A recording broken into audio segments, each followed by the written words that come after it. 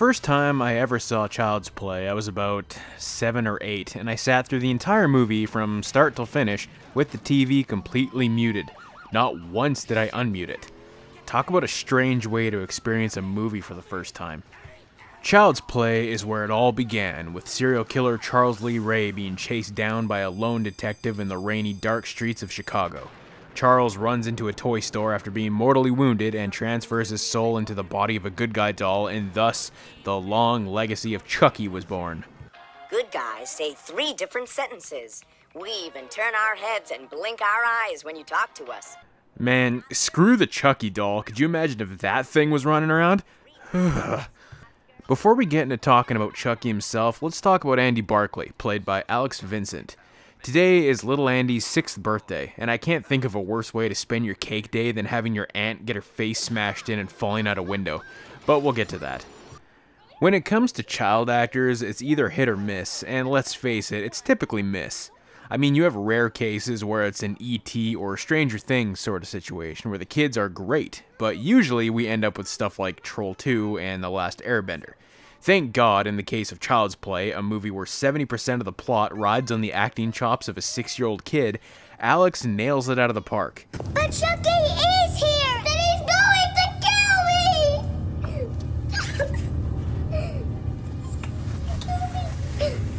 Please don't leave me!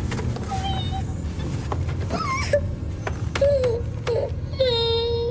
He was one hell of a talented little kid. He could pull out your heartstrings, and he was adorable, which is great when he switches to killer mode. We're friends to the end, remember? This is the end, friend. I mean, everybody else does good jobs too, but let's face it, most of us always remember Andy and Chucky. Child's Play was the first time Brad Dourif would take on the reins of Chucky and bring the little psychopath to life. It's a little strange going back to this one, thinking about how people in the audience seeing this at the theater at the time had no idea that not only would Chucky become a franchise that is still going, but that Brad Dourif would become a horror icon as a direct result of this movie. You can tell right from the beginning that Brad was born for this role. You just can't have Chucky without the voice of Dourif. His voice is so iconic that even in his other great roles like Doc in Deadwood, which is an amazing show by the way, I still only hear Chucky.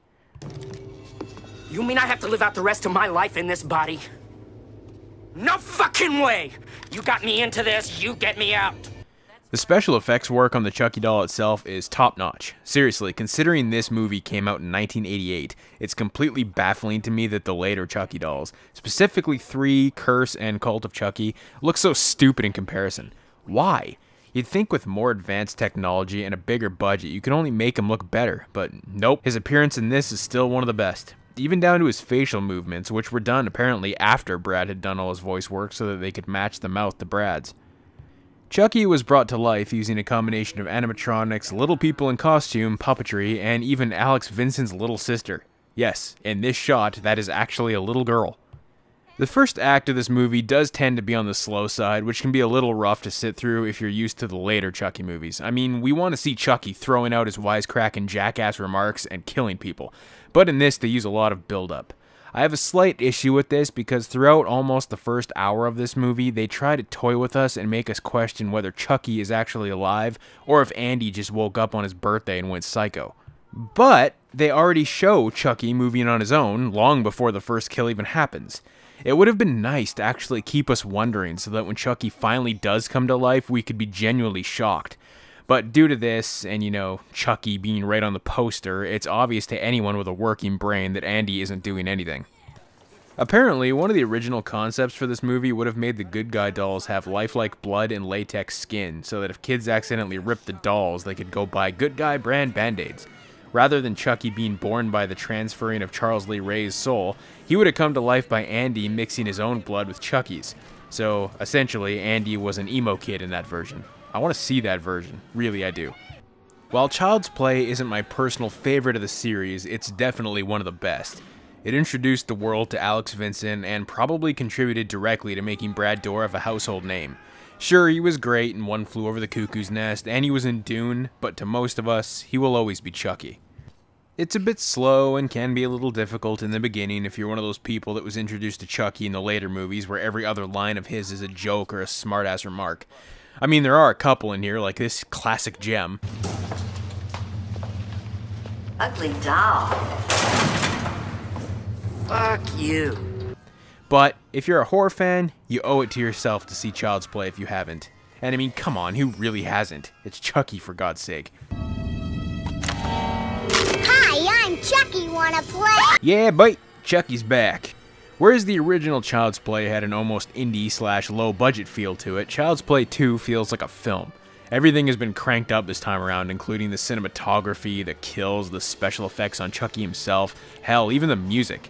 Everything in this movie just says, yes, we had a higher budget this time. Interestingly, this movie and all future installments of the series were released by Universal, yet the original was released by United Artists. The reason for this is because apparently United Artists was being bought out by a company called Quintex that wanted to go in a more family-friendly direction. Kinda like YouTube. Ha! In the end, Universal and Chucky are still going strong, and Quintex has gone defunct and is no longer a thing. What does that tell you? So after Chucky was burnt, had his head shot off, and his heart blown out the back of his spine, the company responsible for creating the good guy dolls decides to rebuild them from scratch. I guess in an effort to prove there isn't anything wrong with the dolls or something. This was obviously a bad idea, because now Chucky suddenly has the special ability to manipulate machinery and electrocutes a guy. I don't know what's up with that, but I guess this series does involve a lot of voodoo, so I guess it isn't beyond the realm of possibility. I mean, I'm questioning a movie about a killer doll, whatever. Meanwhile, Andy Barclay, once again played by Alex Vincent, has been taken away from his mother and put into foster care. We don't really know what happened to Andy's mom, but apparently there was a scene in here that was cut that was supposed to show the whole courtroom hearing and whatnot. I really wish they had kept that in. This time around, Chucky was an established horror icon already, so they know exactly what we wanted, and they deliver. Within the first 20 minutes, Chucky is back up and talking, killing, and spouting his classic smartass remarks, once again voiced by the brilliant Brad Dourif. Chucky really is the star of these movies, so thank God the writer gave Chucky a lot more dialogue. I would have been pissed if they tried to do the whole mysterious, is it Andy or Chucky bullshit again. Well, I mean, they kinda do, but they make us very aware that Chucky's the one doing it. Most of the characters are just idiots. Speaking of Alex Vincent, I don't think his acting in this one is as good as it was in the original movie. But I don't really contribute that to Alex's lack of talent, because I know the kid was talented. I think it's just that the writer didn't really give Andy Barclay a whole lot of dialogue this time around.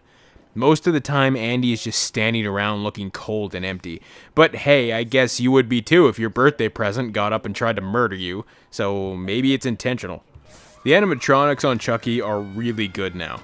We get a lot more shots of Chucky's facial expressions, some wide frame shots of him walking. He's just altogether a much more animated character. Especially in shots like this when he beats Miss Kettlewell to death with a meter stick.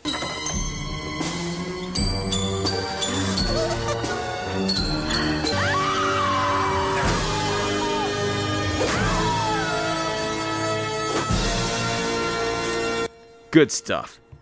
I'm going to be getting into a little spoiler territory here, so if you haven't seen this movie for some ungodly reason, skip this and reevaluate your life. Come on, you haven't seen Child's Play 2? What the hell? The ending act of Child's Play 2 in the Good Guy Factory is out-fucking-standing. Seriously, it's probably the best finale any of these movies have ever gotten. Chucky gets messed up, man. He gets his hand ripped off, gets his balls stapled to a board, gets melted in half, gets covered in burning liquid latex. Holy shit, it's sick, and I love it.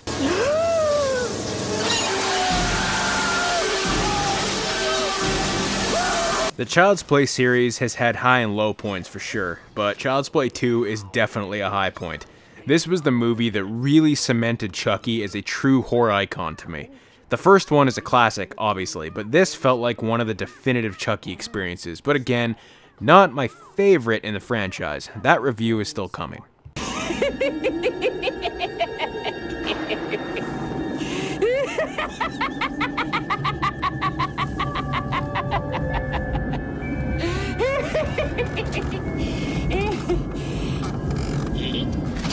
Tommy.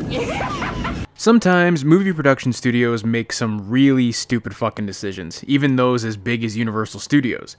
Before Child's Play 2 was even released, Universal was on Don Mancini's ass about getting the third movie written. Because of this, Child's Play 3 was released not even a year after Child's Play 2 hit theaters. In fact, there was only a 9-month gap between the two. And because Mancini decided to make the third movie take place 8 years after Child's Play 2 for some reason, even though the damn movie came out less than a year after, obviously we weren't going to be seeing Alex Vincent come back. So this time, Andy Barclay, now 16 years old, is played by Justin Whalen, who hasn't really been in anything worth mentioning ever since. Anyway, 8 years after Child's Play 2, the money-hungry company that created the Good Guy dolls decides to restart production on the doll. Is nobody watching this? How do you not see all the blood pouring out of a piece of melted latex? I've always loved this opening sequence. There's just something about it that's awesome. I don't know, it's probably the best part of the movie, honestly.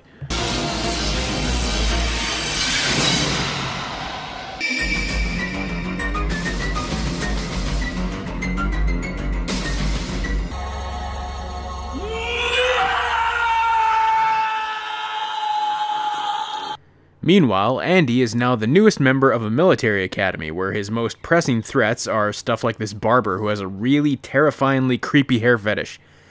Oh hey, is that kid rocking an Atari Lynx? Yeah, dude. As you can probably expect, Chucky is revived, somehow packages himself up in a box, how he managed to do that is beyond me, and ships himself off to the military school. But this time, it isn't Andy he's after, it's the Atari Lynx kid named Tyler. Just like in Child's Play 2, the creators knew we were here for Chucky, so he shows up literally within the first 10 minutes, which is good, but I really don't like how Chucky looks in this one. He has rosy red cheeks and looks like a fat pumpkin patch kid. Not even pumpkin patch, he could even pass as a garbage pail kid. Anybody remember those? There's literally nothing intimidating about this version of Chucky at all, besides his voice, because, I mean, Brad Dourif is a god. The only time he looks at all menacing is after half his face is cut off. His facial animations are fine, but a definite downgrade from how he looked in 2. He just felt far more alive in the last 2 movies. Since Alex Vincent doesn't come back to play Andy, there isn't really anything connecting this movie to the last one besides Chucky himself. It feels off, like a black sheep in comparison to the other Child's Play movies.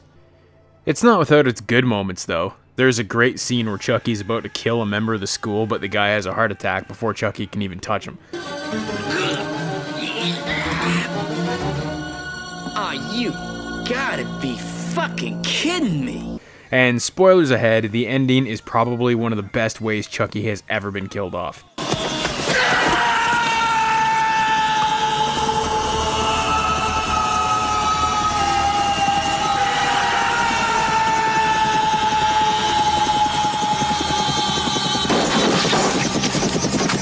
I mean, falling into a giant fan, that shit's awesome. Unfortunately, aside from Andy and maybe De Silva, none of the characters are memorable or interesting in the least. I get it, Chucky is the star, but come on. Cause without characters we give a shit about, moments like this are about as emotional as watching a leaf blow away after a dog farts.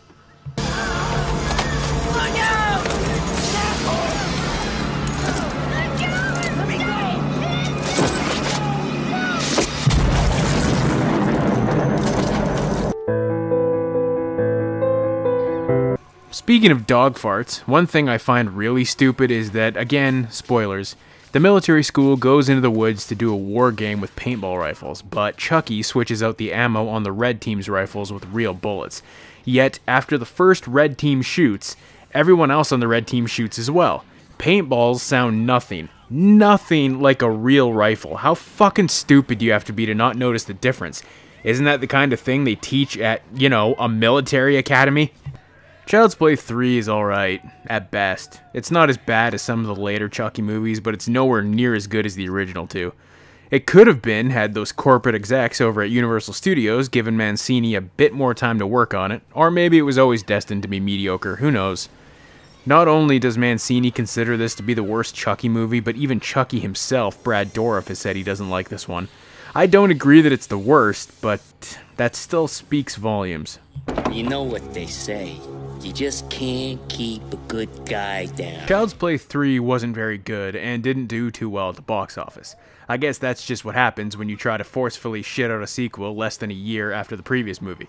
As a result, it wasn't until 1998, 7 years after Child's Play 3, that Chucky came back. And holy damn was it ever a comeback. This is going to be a spoiler-heavy review, so maybe skip this if you haven't seen Bride yet.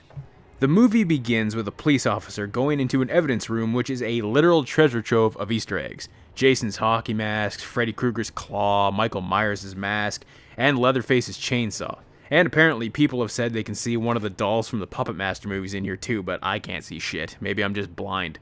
The officer is actually retrieving the demolished remains of Chucky after he was dropped into the big-ass fan in Child's Play 3. But who would bribe a cop into stealing the remains of Chucky? Could it be the bride of Chucky, perhaps? Yes, this is Tiffany, played by Jennifer Tilly, who is gorgeous to look at, especially in this movie, but her voice is just... it's like listening to a horse get kicked in the nuts.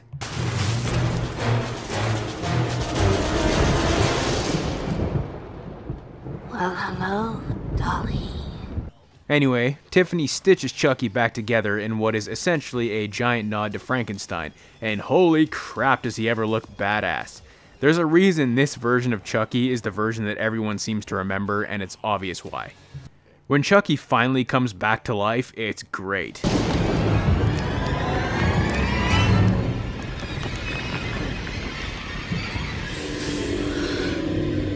It ain't the size that counts, asshole. It's what you do with it. We've been waiting 7 years for this moment, and it does not disappoint. Interesting fact, this Damien guy was played by Alexis Arquette, and is actually David Arquette's brother. Yeah, David Arquette from Scream. In 2004, Alexis transitioned into a woman, and later passed away from HIV in 2006. I had no idea about this, because Bride of Chucky is the only role I've ever seen him in, and I grew up watching this movie so many times that it was just strange to hear, you know? Oh, and I'm saying he, because he started identifying as a man shortly before his death, so... Anyway, when Chucky kills Tiffany and transfers her soul into the doll of a bride, it's a huge reference to the Bride of Frankenstein. Hell, it's even playing on the TV and is juxtaposed into her death, and given the fact that the movie is called Bride of Chucky and Chucky is stitched together with other doll parts, it's very clear that Frankenstein was a huge influence on this one.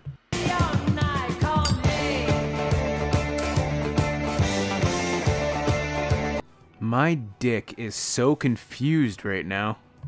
The two main protagonists in this movie are Jesse, played by Nick Stabile, and Jade, played by Katherine Heigl. Honestly, they are likable enough people, mainly because they're just average Joes thrown into Chucky's road trip of terror for no other reason than them wanting to be together. But Jade's uncle, played by the late John Ritter, is an absolute dickhead and for some reason won't let her see Jesse, but they never really explain why. Chucky doesn't spend as much time wandering around like he did in Child's Play 2, but the facial movements of not only him but the Tiffany doll as well are absolutely fantastic. And this time they know damn well from the very beginning that Chucky was going to be the main star, since we didn't have Andy this time around, so they doubled down on his personality, and thank God Brad Dourif came back for this, cause no other voice will ever work as Chucky. Chucky is a complete asshole prick in this one, always smack-talking Tiffany, and just in general being a dick, and you absolutely love him for it. You mean you weren't gonna ask me to marry you? What are you, fucking nuts? You thought...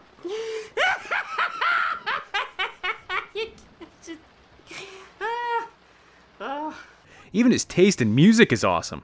Seriously, this movie had one of the best soundtracks of the 90s with stuff like White Zombie, Rob Zombie, Slayer, Stabbing Westward. God, it was good shit. As a matter of fact, I've still got the original CD of the soundtrack I bought when I was 6. Yes, I saw this when I was 6. The kills are a lot more imaginative in this one. In the first 3 movies, most of the kills were just Chucky stabbing or choking someone out, with the exception of poor Miss Kettlewell.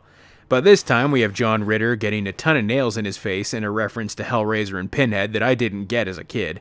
A guy getting literally eviscerated by a truck, glass slicing people up, among others. It's over the top for sure, but I can't deny that it's fun. I absolutely love this movie. As a matter of fact, it's one of my top 10 movies of all time. But this is a review, so I have to point out some of the stuff that doesn't make a whole lot of sense. Like, what the hell is up with the heart of Damballa? Chucky says he needs it to transfer his soul into another body, but where the hell was it during the last 3 movies? Before this, all he had to do was recite the whole voodoo spell and it was fine. Is it because he didn't need it only if he wasn't transferring his soul into Andy? It's not like he has a new body, Tiffany just stitched it together.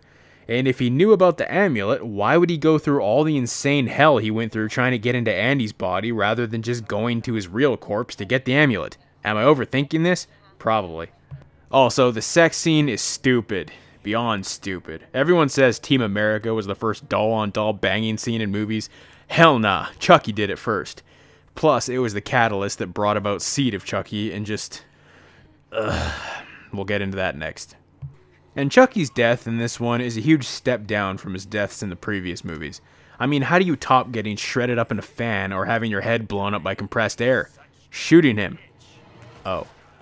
Bride of Chucky is my favorite Chucky movie for various reasons, but mainly nostalgia. It's far from a perfect movie if you're comparing it to classics, but by God, it was one of the best 90s movies ever to me. I love 1 and 2, but of all the Chucky movies I'd recommend to someone who has never seen a Chucky movie before, this is the one I'd tell them to see. Bride just sums up beautifully why I love this franchise and this character. Chucky's personality is given room to shine. The additional dynamic of adding Tiffany to the mix just aided that. And while it had comedy, it didn't fall into shit parody territory like Seed does. Bride of Chucky is one of my favorite movies of all time for reasons I already explained in my review of it, so you could imagine my complete excitement when I heard a sequel was on its way. To me, Bride of Chucky was the perfect balance of horror and comedy. All they had to do was keep the same momentum going for Seed. And then, on a copy of the 2004 Dawn of the Dead remake, I got my first taste of what I thought was gonna come, with a teaser trailer that very, very drastically differed in tone from what Seed of Chucky actually ended up being. Oh, what could have been.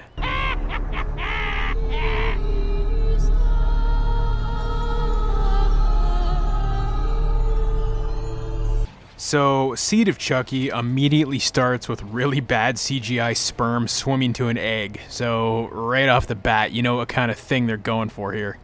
The opening first-person sequence was actually promising, and was the kind of tone I would have hoped for, but it quickly spirals down when you get introduced to this ugly dumpster fire fuck. Yep, this is Chucky's kid Glenn. Oh, and he's voiced by Billy Boyd from Lord of the Rings. Wrap your minds around that shit. Anyway, Glenn thinks that because he has a birthmark on his wrist that says Made in Japan, that his parents are of Japanese ancestry, even though he's ginger and British. All nightmares, filled with hate and blood and guts. I'm not like that at all. Speaking of, why the hell is he British anyway? Chucky and Tiffany aren't. Also, are we just gonna forget that Chucky and Tiffany tried to murder the hell out of each other in Bride of Chucky? But now, after waking up, they just seem fine with it. You can't tell me this ignores that movie because A, Glenn is here, B, they have the heart of Damballa, C, Chucky's all stitched up, and D, Tiffany actually calls the widow of the cop she killed at the beginning of Bride, so... Jennifer Tilly returns as the voice of Tiffany, but also plays herself, as in a meta version of Jennifer Tilly that loves to be a slut, talk about finger-banging Gina Gershon and Bound, and filling her face with chocolate bars. Honestly, one of the more enjoyable parts of the movie is how much self-deprecating humor Jennifer throws at herself. And of course, Brad Dourif is back again as Chucky, and thank Christ for that, because it's one of the very few things that kind of makes this movie savable. All his lines are jokes or smart-ass one-liners, which is what we want, but a lot of them are dated pop culture references. As a matter of fact, the whole movie consists of nothing but dated pop culture references and meta-humor. That just doesn't work. From a scene where Chucky literally drives Britney Spears off the road and kills her, to a central character being played by rapper Redman. Who the hell is Redman? I mean, I'm sure he was a big deal in 2004? I have no idea. It's just a really dated movie. It feels like it's trying to skirt the line between a comedy and a parody. It doesn't even give a damn about the horror aspect of it anymore. And the jokes that aren't shots at pop culture are stupid shit like Chucky jerking off to a Fangoria magazine so they can use a turkey baster to pump Jennifer Tilly full of Chucky goo. Yeah, I wish I was making that up. Here, of all the attempts at humor in this movie, this is the one single scene that got a chuckle out of me. Who the hell are you? Shitface. It's not all bad. Some of the kills are pretty horrific, like when John Waters gets a bunch of acid dumped on his face. Oh, and there's a nice reference to The Shining in there, even though that's like the easiest movie you could reference. I can't think of a thing to say. Fuck it. Seed of Chucky just missed the mark entirely. It was a way out of character movie that tried way too hard to be a hip comedic parody of horror, but ended up failing on almost every single mark. Brad Dourif is awesome as always, because he's Brad Dourif. And even Tiffany is great again, even though her doll looks off. Some of the jokes poking fun at Jennifer Tilly are entertaining, but most of it is clouded by the inclusion of Glenn, the stupid jokes, stupid pop culture references, worse looking doll effects than Bride, and just in general a lack of focus. To say Seed of Chucky is my least favorite in the franchise would be an understatement. As a matter of fact, rewatching this for the review was only the second time since 2004 that I've actually sat through this from start to finish. And you know when you spend more time plucking out your ball hairs than paying attention to a movie that something is horribly wrong. That's a joke, by the way. You like that? That's some top-notch humor right there. I could write the next Chucky movie. Fuck. Play the movie. I want you to smile.